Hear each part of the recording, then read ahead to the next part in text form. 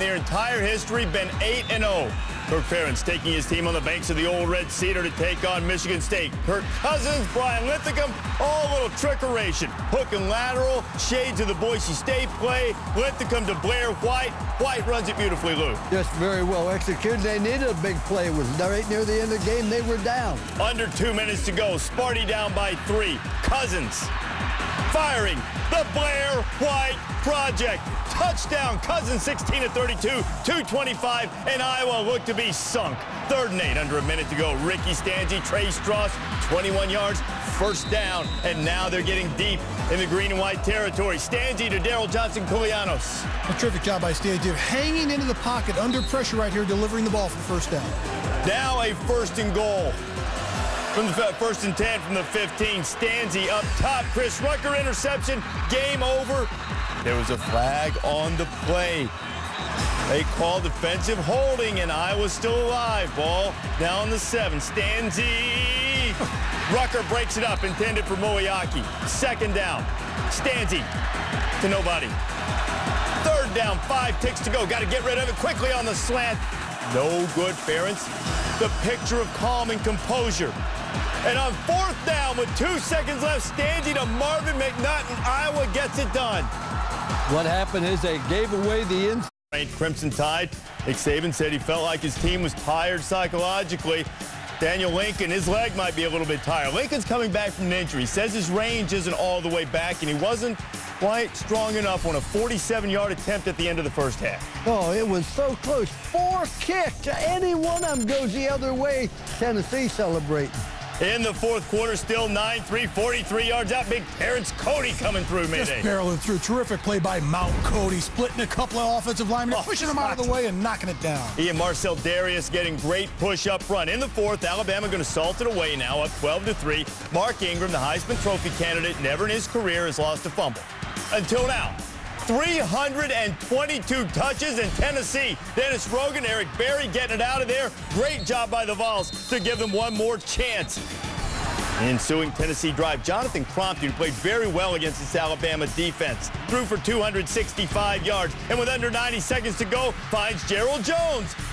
Give him 6. Volunteers in it. 12-10, but they've got to get the onside kick. Alabama's got the hands team, except the hands team can't handle it, and the Vols have it back with a chance to break their arch rival's heart. Auburn might be Alabama's biggest rival, but Alabama is Tennessee's biggest one, and they would love nothing better than to spoil the Tide's championship dreams. Crompton to Stocker, 23 yards. Great catch. Oh, tremendous catch. Critical time. The momentum's going all the way towards Tennessee. Here comes the clock. Tick, tick, tick, tick, tick, tick, tick. But no timeouts. Afraid of a sack, afraid of a pick. Going to keep it on the ground, Mayday. Absolutely. Run the ball to the left. Just make sure it's in the middle of the field to give you an opportunity to win the game. From 44 yards out, Daniel Lincoln, 1 for 3 on the day. Crompton can't watch, but Terrence Cody can because the big fella's there in the middle. Mount Cody splitting those linemen again. Look at him with glee. But it's a great job of staying low right here, getting penetration and getting those big balls up in the air. And Alabama, not a pretty victory, but one that works. 12-10, Lane Kiffin after the game. Their business, too. They were in Starkville, the Dan Mullins team, ready to stand up against his old boss's crew. Tim Tebow, high snap, and then he ties Herschel. Oh, Tebow with the stiff arm, but Herschel did his in 3 years, Reese. 49 career rushing touchdowns. Only the great Herschel Walker has had that many as Tebow goes in. And Florida has a 13-3 lead. Now, just before the half, Tebow picked off by Jonathan Banks. Oh, you don't expect this to happen. It's right before the half. You're going to score. We got 3 in the ball. My goodness gracious, they go 99 yards the other way. You know, Tebow threw 2 pick sixes on the night. He'd only thrown 1 in his whole career. Oh, Urban. And now, well, see, Coach, what I did was, just before halftime. Well, they're discussing it there. But somebody said something about somebody's mama, I think. 16-13, Chris Rainey goes in. Rainey had 90 yards rushing. Gators missed the extra point, but they were in control. So it seemed Dustin Doe would get the deflection, and Mark, it's a pick 6, except it shouldn't have been. That's correct. And can the SEC officials get it right? It's been a few weeks. And not only get it right, they can't even get it right on replay. Ball is out. Receiving that shot, Doe. Urban may still have a little something to say to him about securing that football. He got a Never lose after the Red River rivalry. Max never lost. 11-0 and against Missouri. They find Jordan Shipley early. Take another look here. Watch the safety, Kenji Jackson. What happens, Lee? Oh, you just see it right here. He gets caught up inside. Good blocking. Shipley puts Texas up 7-0, and McCoy was razor sharp again. Mark, find Shipley. You know, when you're roommates with somebody, you kind of talk about plays you're going to design, and if the defense comes up, you're going to pitch him the ball, and that's exactly what McCoy did. Defensive coordinator Dave Steckel wasn't really pleased. Texas yet another non-offensive touchdown. They lead the world in that category. I tell you, this Texas team, I think defense is a little underrated. Offense looked great. They blow out Missouri on the road, 41-7. Ranking for any kind for Boise State, number 4 in the BCS. Here's Kellen Moore to Tyler Shoemaker. Moore, savvy lefty, number 1 in the nation in passing efficiency, and Broncos were off and running in the islands. Greg Salas, 2nd in the nation, averaging nearly 132 yards per game receiving, trying to get some extra yardage, but he's stripped. Brandon Thompson comes up with it for the Broncos. And from there, Moore would go up top to Austin Pettis. Pettis has scored a touchdown in every game this season. Coach Pete's team was rolling. They really had a wise number the last few years. Moore would continue to do so. Well, pump fake, the back foot to Titus Young. Touchdown! The Warriors going to lose 5 straight for the first time since 1998 when they went 0-12, and the Broncos continue to roll on. Last 3 meetings, including last year in Corvallis when they knocked the Trojans out of the championship game. Matt Barkley up top to Ronald Johnson. A terrific throw by Matt Barkley, but a better catch by Ronald Johnson. Look at the concentration, laying out for the football here. Touchdown, USC. Barkley 15-25, threw a couple of touchdown passes. Great to see Stephon Johnson. His first game since having the accident in the weight room, pumping up the crowd. Oregon State, boy, they played tough. Sean Canfield and Damala Adeniji. USC's lead is cut to 5. Alan Bradford went for a $147 tonight, Luke. I'll tell you, this was just a great offensive display by both teams. The usually great Southern Cal defense did not show up. 36 points for the Beavers, but SC thoroughly dominated the series. It won the last 4. Average score had been 42. Actually, last 5. Average score had been 42-17. And they got things started with special teams. Tyrell Irvin recovering the block punt in the end zone. Oregon had a 2-point conversion to make it 8-3. Then Jake Locker, it's 4th down, Mark. I know, but here's the 2-point conversion play. So Oregon does this. They count guys and see if they think they have a numbers advantage, and they take the 2 instead of the 1 if they can. Field goal attempt. Nate Costa picked it up and ran with it, kept the drive alive for Oregon in the early going. Then Michael James gets loose down the sideline. What about the job Chip Kelly has done coaching this team? I told you guys he was going to be a great coach after that loss to Boise. They've done an outstanding job. For 3-3, 2-2 in conference, the picture of mediocrity, or so it would seem, but not for C.J. Spiller, who breaks speed limits in the school zone when he starts returning kickoffs.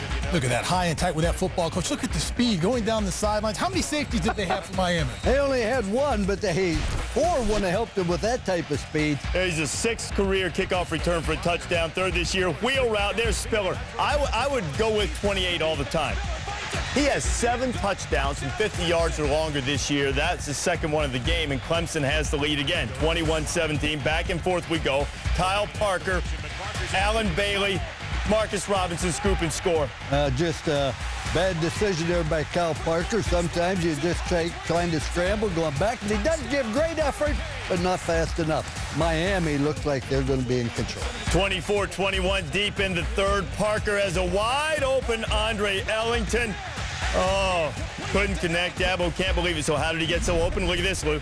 Well, what happened? They don't see him on the sideline, and they don't see him. Now, there's a rule. You have to be within 10 yards of the huddle before you can go take your position. You can't just, run out of bounds and step back in. 27-24, Miami had the lead. Ja'Cory Harris picked off by DeAndre McDaniel. McDaniel's 2nd pick of the game. Harris threw 3 of them. McDaniel's got 7 interceptions this year. Next possession, Ja'Cory undaunted up top, Travis Benjamin. He throws such a pretty deep ball. And the speed of Travis Benjamin, they're not going to catch him. Huge play for the Hurricanes. Hurricanes back on top, 34-31, now under a minute to go. 4th and 1, Clemson has to get it to survive, and Jamie Harper, power back, gets it done. And Harper running it again and pulling tacklers with him, just short of the 1st down marker. Swinney Wanting to make sure we watch the clock here. Going to have to clock the ball, get it stopped. To run down at the right time, go find the official. Let's call timeout. Clemson now going to try to tie the game, send it to overtime. Richard Jackson, toe meets leather, high enough, long enough. Overtime we go. In the free football time, Canes had to kick a field goal, but in the first 2 plays, Clemson went backwards a yard, and here's Parker. That is a frozen laser beam. Jacoby Ford, ball game. Parker threw for 326 yards and 3 scores. Lost to the Hurricanes this year, but it was the Cavaliers with no losses in conference play welcoming in Tech, who hadn't won in Charlottesville since 1990. Josh Nesbitt pitched to Anthony Allen.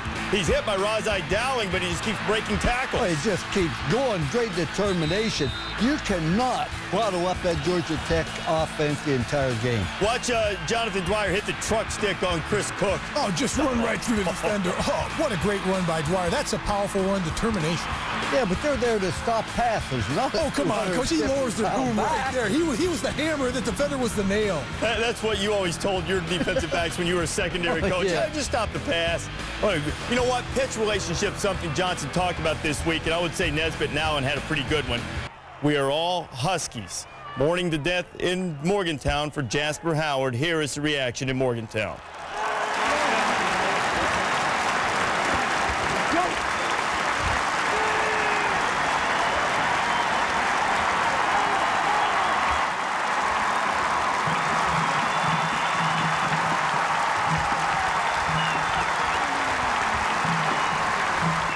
Players on both sides wearing things to remember Jasper Howard, who was number 6. His jersey and his helmet making the trip from Stores. His family saying, of course, they wanted the team to play on. Edsel said he thought his team would play its heart out, and they did, but the opening kickoff of the game went to West Virginia's Tavon Austin. Just very well executed, very well blocked, but only 1 safety by Connecticut. 98 yards. Mountaineers out to a 7-0 lead. 27 seconds left in the half. Cody Endress, Kashif Moore, and the Huskies who had lost all 5 meetings to West Virginia by a combined score of 214-77, had the lead. Noel Devine has been sensational, Mark. And a terrific job of reversing direction here and getting to the sideline. Noel Devine picks up a huge 63-yard gain for West Virginia. Devine 6th in the country in rushing, averaging over 122 yards per game, and he did better than that in this one. 21-17. Endress right down the gut into traffic, picked off by Kent Richardson. Turns it all the way to the red zone, but football on the inside. It means that traffic can get to it. The Huskies have it back. Huge, huge break for UConn. A mere 3 plays later on 3rd and 8. Edsel's team backed up. Endress, Marcus Easley, house me. Oh, just a great throw over inside. And this is an individual that hadn't played a great deal, but the last 2 games he's come on strong. He shows what great speed he has and takes it all the way. 88 yards for the touchdown. Go ahead. Over 150 yards receiving, but Devine was not finished. And Noel Devine, a surname, also an adjective. Tiptoe, touchdown, 178 yards for number 7. Ensuing drive, UConn back in West Virginia territory, but Endress is nailed as he throws. Chris Neal with the interception, and UConn comes up just a little short, 28-24. Randy Edsel after the game. 32-7 last year, but this time the game was in Provo, and BYU, so they weren't thinking about revenge. Probably a good thing because they didn't come close to getting it. Jeremy Curley, noted for his running, pretty good arm. But the throw from Curley, Ludemar Johnson. Tremendous throw, but what was so obvious was the speed of TCU versus BYU. Particularly on defense, and Andy Dalton was outstanding, Mark. Oh, what a terrific pass to the back of the end zone to Jimmy Young. Jimmy Young makes an outstanding catch. Another score for TCU. Dalton, 13 of 24, 3 touchdowns, no picks here. This one's going to go 75 to Antoine Hicks. And for the second time this year, BYU destroyed at home by a team with speed. First, it was Florida State. Tony Pike just busied himself taking his Spanish class this week. They say he had a little surgery on his forearm. Watch Zach Collaros come out and just show off. Collaros to Armand Benz. He can't throw. He's a runner. I saw him last week. He ran for hundreds of yards last week, but boy, he showed an arm this week. Isaiah Peed, Mayday. You know, it doesn't matter who they put at quarterback at Cincinnati. They really doesn't. Perform well. Just insert quarterback, win a game. And you know what? If you want to call that a system quarterback, well, that's a pretty good system to have. They had 5 quarterbacks last year and won the Big East. Glarus, they may have to bench him. He threw 2 incomplete passes. See how it plays out. Notre Dame and Boston College. There was no vote taken. Charlie knew that he had a 6-game losing streak to BC. Jimmy Clausen to Golden Tate. Notre Dame takes the lead. Under 5 minutes to go, Dave Shinsky, the former baseball player, who actually threw for about 30-plus more yards than Clausen did on the day. It also was picked off as he threw it into traffic by Kyle McCarthy. McCarthy's second pick of the day. Boston College, another shot, 4th and 17. Shinsky to Gunnell. Well, Boston College had 5 turnovers to Notre Dame 0, and you cannot turn the ball over 5 times and expect to win. Gunnell had 10 catches, 179 yards, and here is the last of those 5 turnovers. Shinsky picked off by Brian Smith, and the streak is over. Notre Dame wins it 20-16. 6th straight game the Irish have played this season decided by 7 points or less. Crown taking on Auburn. Matt Haddard had a week off to put some ball plays under his hat, and he found some passing plays for Jordan Jefferson and Terrence Tolliver. A terrific job by Jordan Jefferson, putting the ball exactly where that wide receiver can get it. Nice play for the offense. Boy, the wheels have come off the Auburn offense. Chris Todd, 8 of 14 for 47 yards and a great interception by Chris Hawkins. But he had all kind of time, too. Boy, what a great catch there. And he's on defense. Can you imagine how good those receivers are? Where's Brendan LaFell? LSU gave the ball to Russell Shepard, the freshman, who Lesson said, we'll see if we can get him greased up and call his plays and see if we can have him ready for the game. He's a strong football player. Talk like that. Joe Paterno hadn't won in the Big House since 1996, but boy, that was going to come to an end. David Moosman taps the ball, Tate Forcier out of the end zone for a safety. And they tried to explain it to Rich Rodriguez, and I'm sure Rich didn't want to hear it. Darrell Clark to Andrew Corliss. Clark had just a tremendous day here as he makes a great throw. Matter of fact, this is the best Penn State's offense has looked this entire year. Found Graham Zug a couple of times, Mayday. Terrific job by the offensive line protecting Clark. He drops it right in here for another touchdown pass for Penn State. Clark 230 yards through the air and 4 touchdown tosses as Penn State. A lot of criticism coming his way after the loss to Purdue, but he finds DeVere Posey open. And, you know, coverage is really acceptable here for Minnesota if you'd like to cover a wide receiver running free down the sideline. A couple of guys jumped the short route, left the long guy open. Zone read, stiff arm. Pryor had 239 yards passing, over 100 rushing, and finds the freshman Posey again. Boy, this is just a great throw. He sets his feet. He shows the strength of his arm. And Posey is really going to be a special receiver. 38-7. By 5 points this season. No Sam Bradford, hurt shoulder again. Landry Jones in against the Jayhawks. But it was Todd Reesing who was rocked and chalked. Dominic Franks read that one and jumped it for a pick 6. Boy, I tell you talk about playing the quarterback's eyes. That was too easy. Reesing, 3 interceptions in the first half. He'd only thrown 4 all season. Career worst day in terms of interceptions for Reesing. It's 14-6. Landry Jones threw for 252 yards, finds Adrian Tennell, the 9-yard touchdown. Then Jones to Chris Brown, Mayday. He does a nice job of spreading it off, dumping it off to his back. Chris Brown, he takes it in for the score. Boomer, 35-13. Jayhawks have now lost 2 in a row. Elsewhere in the Big 12, Oklahoma State readies for its showdown in Stillwater with Texas next week by thumping Baylor. And boy, I tell you what, I don't know if you can have an uglier loss than Nebraska did.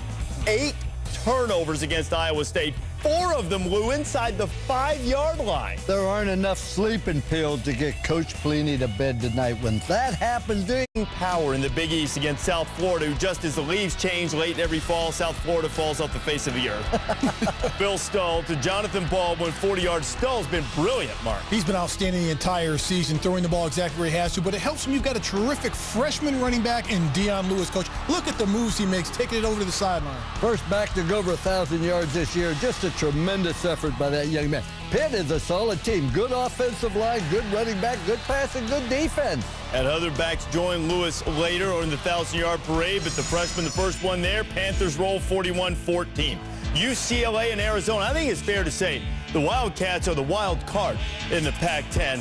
Nick Foles, great protection.